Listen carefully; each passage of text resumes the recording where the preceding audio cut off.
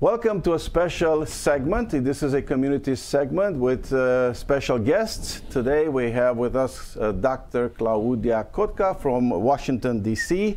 Welcome, Doctor. Thank you very much. Dr. Claudia Cotca, 3-time graduate of University of Michigan, a BS in chemistry degree and cellular molecular biology, MPH toxicology, and DDS, an international lecturer and aesthetic restorative and sleep disorder dentist, founded the Washington Institute for Dentistry and Laser Surgery in Washington, D.C. Doctor, tell us a little bit more about your institute. What do you do over there? Of course. So first of all, I'd like to thank you. It's a privilege and honor to be joining RTN Chicago TV. Thank you very much for welcoming us. What we do here specifically is a unique platform that corresponds in terms of developing innovative, customized clinical protocols for every patient. And how we do that is through the development and coordination of two different entities, a clinical practice and a think tank. The think tank focuses basically on clinical protocol development, innovation, particularly in the treatment aspect, but also in the integration of the technology itself. And so with that, we really are honored again and privileged to be able to render real-time customizations, not just to, of course, patients from DC Metro, but across the United States as well as the world. I'm impressed to see on your brief bio here that you also serve as an expert on the ADA Standards Committee on dental products. And you're also active expert in Capitol Hill, in testifying before the United States Congress and the White House. So you are an expert in the field, and I would really love to get your opinion regarding the most important concern, public concern I should say, which is the virus, the COVID, the pandemic. So tell us from your perspective, what do you think about this virus, the COVID pandemic? So, to answer that question, I just give a little bit of a backdrop. So the coordination in terms of when we look at technology and clinical protocol options, we really have to consider all the participants that deal in the healthcare sector, particularly the healthcare commodity itself. And I've always argued that private health is public health. That means that whatever I do in the clinic here and whatever choice and selection I give as an option to my patients will have direct implication not only on that patient, but their family, their community, and also all the way to the USA Congress. And through that, through the myriad of other components, including and not, of course, excluding others, academia, R&D, industry, investment capital, we have the media, the consumer aspects as well. And as a clinician, it's very important to have conversation at the stakeholders table so that the integrity of the options is protected. And at the same time, we really give information that allows for the consumer to be informed fully prior to making a decision. Well, that's very, very kind of you. But as you know, media has created a panic that scared a lot of people, and people didn't know what to choose. They hear one group say one thing, another group say another. So here are the people in the middle dealing with this pandemic and a panic that it's worldwide, and they're trying to figure out what's going on. So what is going on? What do you think is going on with this COVID situation? And now they're talking about the vaccine and another wave, and the panic continues. So what shall we do? Who should we listen to? Exactly. So you should listen to the experts, number one. Number two, during the COVID crises, because that's the best way I can refer to it. I've given actually expert-to-expert lectures across the world, starting with Milan, and then Asia, as well as in Romania, and of course Europe and United States. There is some reference of the expertise from expert to expert, if the audience is interested in actually referencing those, and it goes into a lot more detail. But what I want to say is just highlight a couple of those relevant points, and I'll start with this. First of all, to practice medicine with a license is a very important privilege and needs to be protected. That means that municipalities, governmental entities, or any other type of entities cannot take precedence. Hence, it's written into law that clinicians are primary caregivers. That means they have the privilege, responsibility, and they're the gatekeepers. So non-experts need to take instruction from the healthcare participants and leaders, and that's depicted. Dentistry is a primary healthcare provider along with doctors. So having said that, we look then to see how is the distribution of healthcare, I would say, coordinated in the United States, unlike the world. And because we're having a global conversation, and I know that individuals here on the platform are from all over the world, and greetings to all the Romanians in the diaspora as well as in Romania, we will have to understand what the mitigating factors in terms of assumptions with respect to territories. So in the United States, the privilege is given to the expert to actually set rules and laws, and it actually controls its own profession. Thereby, it has amazing input in terms of, and with credibility and results. And here's an example. In dentistry, we have had 30 plus years of outpatient surgeries without any type of outbreaks, incidences across the United States, in spite of the fact that we've been through the worst pathogens possible. It can't even be comparable to the pathogen of COVID. And I'm talking about HIV, hepatitis B virus, other viruses like HPV, for instance, are much more potent. Herpetic viruses are much more potent in imposing debilitation, comorbidities, fatalities. And when we look at those prevalence and incidence rates, you have to recognize as an expert what takes priority. So when we look at basically the options that the patient has with respect to COVID, first of all, its immune system. Building the immune system is absolutely key. And I don't believe you'll find an expert or a scientist who's basically going to argue that natural immunity is not the best option given to the human body. It is hands down best selection, and is the comprehensive coordination of tackling and winning in real time, but also protecting longitudinally. With respect to the other options, therapeutics, for instance, are much more attractive as an option when dealing with infectious conditions. Vaccines are, I would say, the unique vehicles in which there are very specific selections of approaches, but at the same time, the body can only take so much of this particular approach. So when you're dealing with what should you give your body, we're human beings, we have a predetermined start and finish in terms of function, right? So based on that, you have to always look at how much do I get in exchange for the cost. And in medicine, particularly in the treatment aspect, there's always a give and take. It's never zero and it's never 100%. It's always a coordination between the two. But here's the key. The body, no matter where it's been, if given the right opportunities, it will heal. It will seek to coordinate a response that's productive. So hence, at the Institute, we focus on mechanism-driven therapeutics versus other types of coordination of, coagulative options, tackling the fever through one medication, tackling the swelling through the other medication.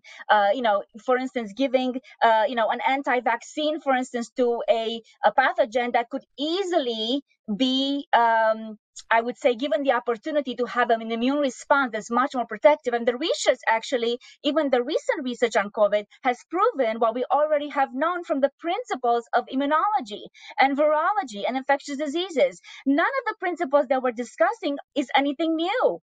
It's just a different pathogen. I would have loved people to so have panicking? seen... Why are people so scared of this virus more than they have been from other types of viruses? Why is this COVID thing cause so much damage? I mean, emotional, mental, physical damage. You're making. I mean, if I understand you correctly, you're saying that it's not it's not any different than any other virus, or is it? Well, there is within its own collection of species, it's the 8th version. So we've already been exposed to this particular collection. Translate, please, in terms that we can understand. Meaning is the 8th recognized and sequenced variants. Now, in between, there's been other variants, but this is the 8th one. Okay, and so it's been in the general population globally, most likely outside of the United States. Because, again, we're going back to what constitutes rules of healthcare options, access to healthcare, practical implementations of healthcare, and all that constitutes what actually happens in real time in the geoposition of the community. So, with respect to your question, pointed question, and I'm glad you brought it up. The reason why the fear has been promulgated is simply because it has been politicized. That's the truth. The reality is that when you take clinicians and experts out of the equation, when you don't give them the opportunity to speak in the media, when you don't give the platform to interdisciplinary medical professionals, including ER, immunologists, virologists, dentists, internal medicine, infectious disease specialists, when you don't allow the experts to lead, it absolutely becomes a detrimental point. And here's the other reality and facts, which I would love for the audience to really grasp.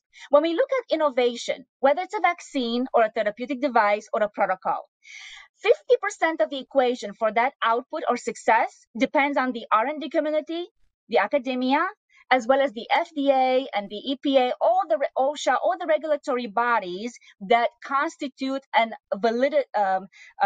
give credibility to say, okay, you can market it. But the other 50%, and I wanted you to pay very close attention to this, the other 50% is dependent on the necessity for a private care clinician, which constitutes the mass distribution portal of healthcare commodity to the masses in the United States, as the system here has been settled for decades. So because the clinician then takes that particular product or protocol and then customizes it for his or her patient. That is absolutely key. It's a premise, it's an assumption in the training of medicine, and this is what we do. However, this has been somewhat ignored in the past 10, 15 years, and COVID has basically surfaced what has been lurking underneath, if you will, in terms of setbacks in the healthcare system. So having said that, you've noticed that in the public domain, at least in the United States, there's just been some express type of transfer without incorporating the clinical voice in the private sector. Hence, clinics were shut down. The clinical repertoire of access to patients was interrupted. There were obstacles to even allow for the practitioner to do and practice medicine for what he or she has trained, whereas a non-expert or a coalescent of municipalities or governmental implications or position, which is a non-expert, doesn't have a license to practice as far as last I checked, and yet it has precipitated an absolute, I would say, result of panic instead of allowing the patient to have access to their providers and vice versa. Before we talk about the vaccine, I'd like to ask Dr. Buni-Cocar, who's with me over here on the set, if he has any questions or comments. No. I'm just impressed. I'm still watching. So you're still learning anything? You're doing good. Yeah, I learn every time. So welcome. Okay, so Dr. Cotca, let me ask you about this vaccine. What's your opinion about the vaccine? Let me start with that. Okay, so here's the concerning factor. The FDA panel, which voted on the Pfizer vaccine, one of the individuals who was on the panel was from University of Michigan Hospital. So obviously, my alma mater and where I've trained has a very great deal of contribution and impression on me. And of course, they're always leaders globally. The concerns that some of the panelists had was because of the short duration of application, whereas not a lot of information was able to be actually released to the public. What I mean by the public, to the experts like me, to really know what is it that is in that vaccine. When I look at the product as a clinician, right, and I basically render it to my patient here, everything is FDA approved, everything is cross-checked by all the other NGOs or the other governmental entities, including and led by the self-autonomous body of dentistry and medicine. Having said that, this particular vaccine is an mRNA vaccine. We're going to get into technical terms here now. The mRNA vaccine has been a point of research for a long time. It's a very potent approach or mechanism. The reason is because it actually gives the DNA type collection of access. And viruses, bacteria, cells are made by our creator to be exceptionally smart. So therefore, you have to be absolutely scrutinizing the mechanism by which you're going to trick the body to amplify a response that's going to be positive for it without liabilities. So when I look at a vaccine, I look at what it's made of.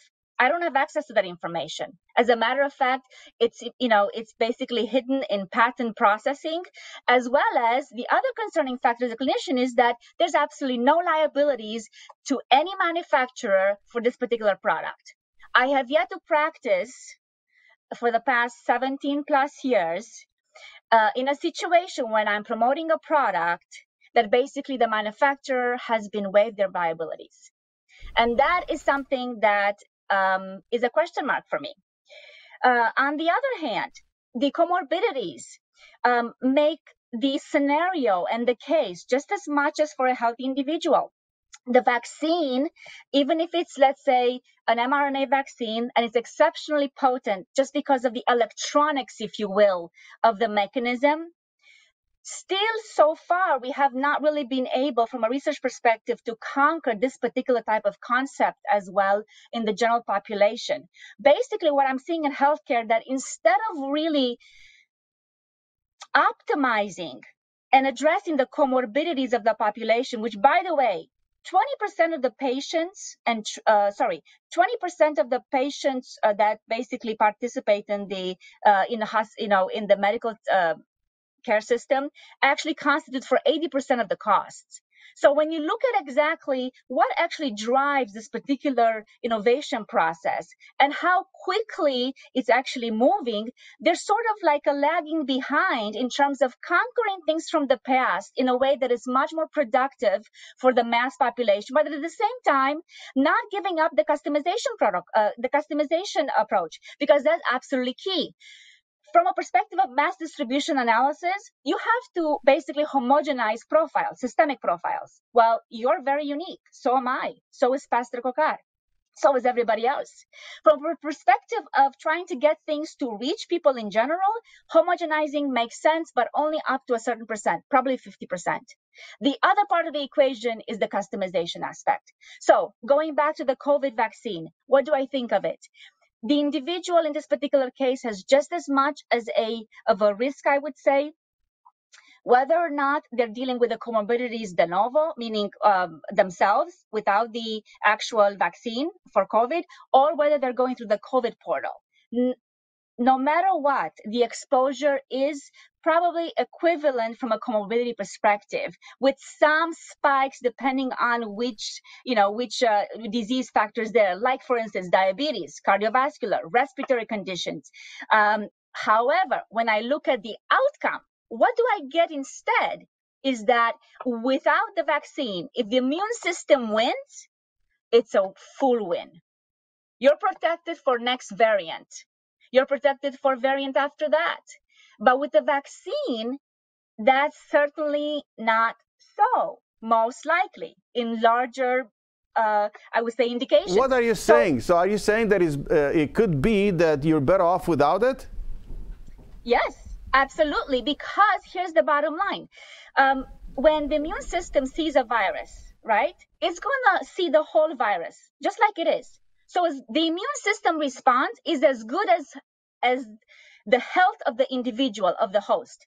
So if the person is healthy, they're going to generate a comprehensive, they're going to knock it out of the park. They don't even have a symptom. So they're asymptomatic. Now they have antibodies built that are complete. They've seen the entire virus. The body has seen everything.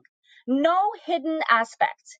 When you take the vaccine highlights a particular segment only of the virus. So in the immune response, you only get the antibody lock against that particular segment. Now, when they've done studies recently on the COVID vaccine antibody response, and they compared it to the natural immune response, they realized that, yes, they definitely get a very high peak of antibodies against that particular segment. But they also concluded that to overcome physiologically in terms of health, meaning beating the COVID disease, which is caused by the COVID virus, you actually need more than that. That means you need the other types of segments, part of it, for the body to build antibodies to that. And the data indicates that the individuals that have had that type of exposure by their immune system are the ones that win against the virus and therefore eliminate the disease more effectively and in more numbers. So for those that don't have that immune system strength to fight it, would it be helpful? So that's a very intelligent question. So you have to look at what type of comorbidities or dysfunction that individual has. And I'm going to go back to something I said earlier. Just because somebody has a condition and they're taking medications for it does not mean that they've healed or addressed the underlying mechanism of what rendered or concluded that disease. It can mean that it's just a Band-Aid. The test results come back that is normal, but it doesn't mean that it healed your body where there has been deficiency. So what happens is you can't forget that you're still deficient, you're still lacking. So when you now are exposed to a virus and you have things like that are more serious in nature, like diabetes, which basically affects the system overall, or you have other neurologic based conditions, or you have a respiratory type condition, your best approach is to tackle the situation with boosting the immune system locally. And for instance, we know when we look at the entry point of a pathogen, we have to recognize that it takes only a certain amount of concentration. It has to meet that threshold of dose. Just 1 or 2, 4, 5 particles isn't going to cut it, even in probably comorbidity patients. The actual COVID virus is basically totally diluted by the saliva. It actually has to tag on to receptors that are in the back of the throat and some on the tongue, in the back of the tongue. So it has to have a certain modality of entry, a certain predisposition, because immediately the immune response is there, even locally. And once it passes the threshold of progress, that's when it has more of a re-entry point. And the problem with these mRNA viruses, particularly, which is, brings the subject to another incredibly important aspect of the research. Do we actually, is it ethical to build more potent pathogen in the laboratory so that we can essentially, I would say, speculate where the pathogens will be in the future? Are we really doing more harm with that type of approach? And probably that's a question and discussion for another time. But currently, to the question at hand, the aspect of the coordination of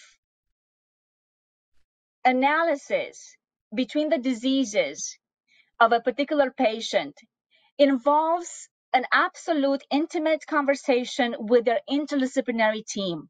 So the patient really understands what are the most dangerous conditions the patient has, what would constitute the risks. And the reality is that the patient has a lot more arsenal of options and solutions at their fingertips than they think. The concept, I think, in the United States has been, I think, a slippery slope into the thinking that patients ought to depend on medications to become healthy. And that's not so. I see clinical protocol, I see myself, I see medical technology, including medicine, as a bridge during a specific amount of time to help the patient obtain a better footing, if you will, but then to address what caused the situation in the first place. And when we're talking about predisposing factors in terms of immune response, is really about weight, it's about circulation, it's about agility, and it's about choosing therapeutic solutions and choosing interdisciplinary medical professionals who focus on mechanism, who will help boost the individual's overall health capacity and functionality such that they will respond and repair. It's incredible how God made us, even though there are deficiencies and they're basically liabilities of the pathologies of history, still with today's technologies, we actually even have a better opportunity to conquer things in a more effective way to obtain that overall health function that basically translates with time and is easily maintainable. And by the way, even though I am in aesthetics cannot be built without health. So going back to the comorbidity situation, my recommendation to my patients, as well as to everyone I speak with, interdisciplinary discussions with an interdisciplinary team who basically have the vision and the focus to help the patient understand where their bodies are failing, what the intermediate solutions are, what the liabilities and risks are, because there's always going to be a cost and price. And where do they expect to be? And then the other part of the equation, majority, is the patient conduct at home, the patient's lifestyle choices, discipline-based obedience. And I hate to say it that way, but I know in the spiritual sense, we're accustomed to that. And we need to translate it as well, in the practical sense. Well, I appreciate your expertise. One last question. We're running, we're at the end of our time.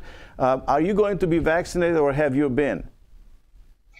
Not currently. I'm actually, I need to be in the most, I would say, overall healthy position for my patients and for myself, first of all. I have to take care of myself in order to take care of my patients. So I would say that I can only, of course, pray that, that I remain as healthy as I've been gifted and blessed. And I hope that also others can enjoy the same, the same type of results. It's an intricate opportunity, I think, to be allowed to physiologically build immunity and to conquer.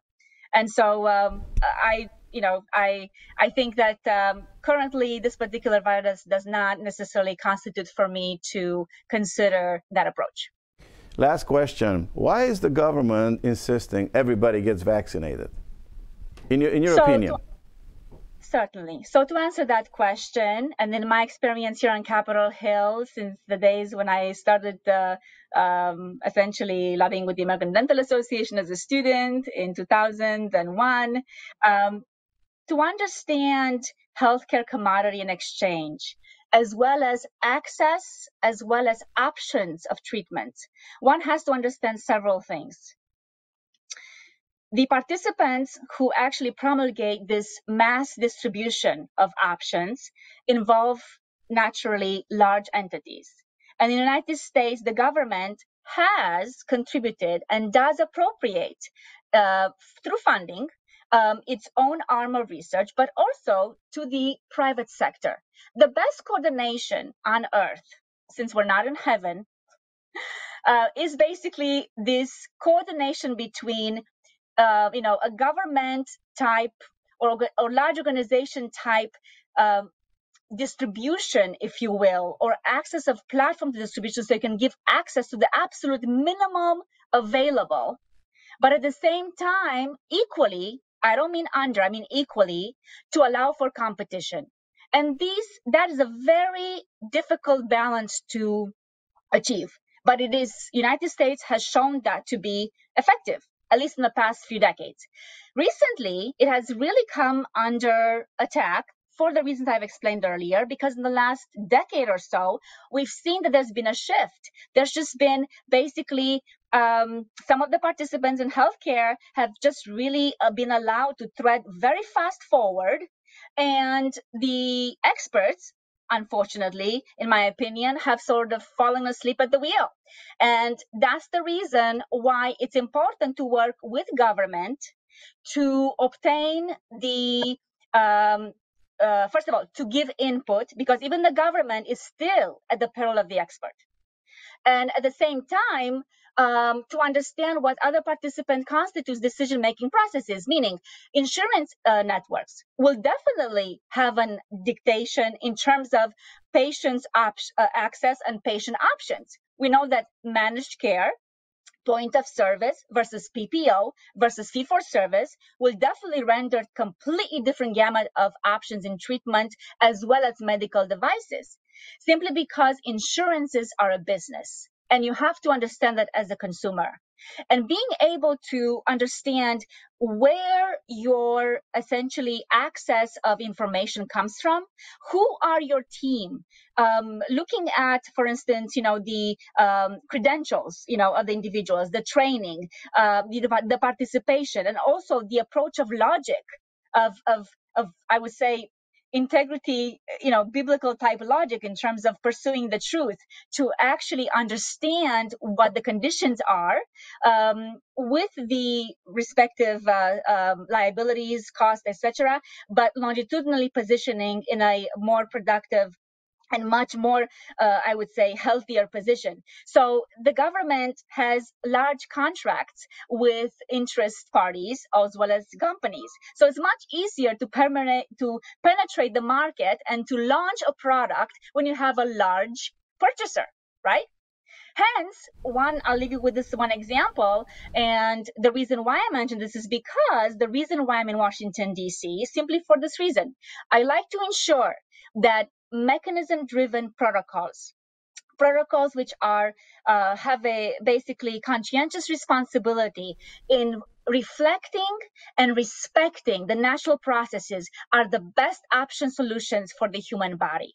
And therefore, those protocols ought to be given priority to the market, because those are the ones that are going to have the impact. However, the other participants of the healthcare sector, basically because their goals are different, their financial, their legislative, their negotiated, etc. Everybody has an agenda, and understanding that agenda will tell you what type of product quality you will be able to receive. So I'll leave you with this example. Everybody knows about Elizabeth Holmes' saga. She raised over $500 million. $500 million for basically a product and a concept which scientists, even at Stanford, said, you can't do it.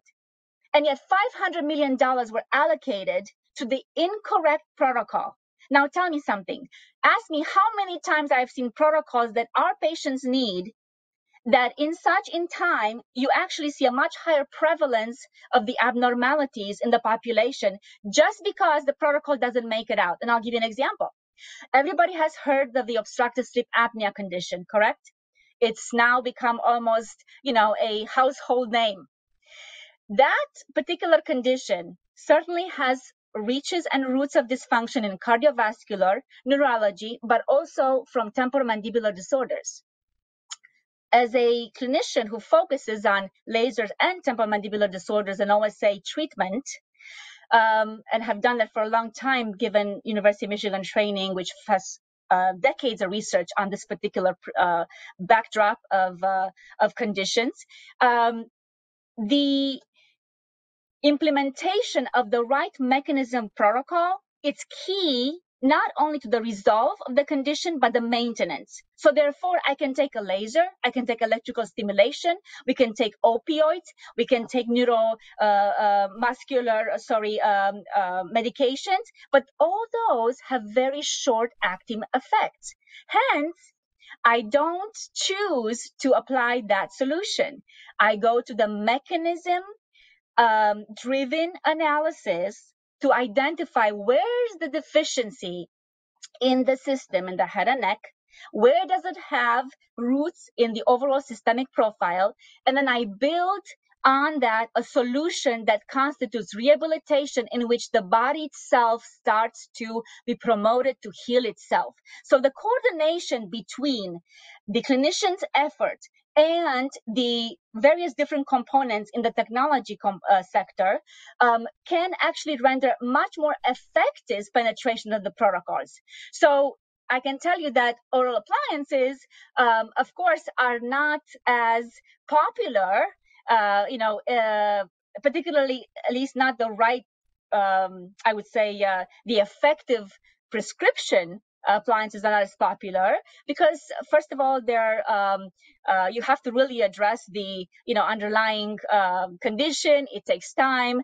It's not a simple conversation, and the treatment certainly is not as quick and easy as a laser 1, 2, 3 or an electrical stimulation 3, 4, 5 or a medication, which essentially the media has allowed for the consumers to be to be almost customized to, quick and easy, do it now, and you're done.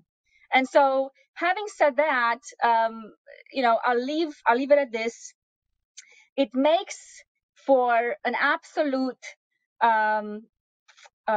responsible effort, both on behalf of the patient, to seek information, to seek participants, to help themselves understand what the conditions they actually have, not be intimidated by the unknown, obtain information and pursue it, become an advocate for yourself, for your family members, because it will pay off in the long term in terms of your own health as well as the health of your community, as well as the decision-making options given at the larger level. So choosing the clinicians choosing and the customers essentially effectively choosing and allowing for the best recommendation by the clinician actually has a massive impact indirectly on what happens on Capitol Health. Dr. Cotca, thank you so much for your time today. We're at the end of our segment, but you are welcome to come back. Dr. Claudia Cotca is the founder of the Washington Institute for Dentistry and Laser Surgery in Washington, D.C. Thank you so much for your time today.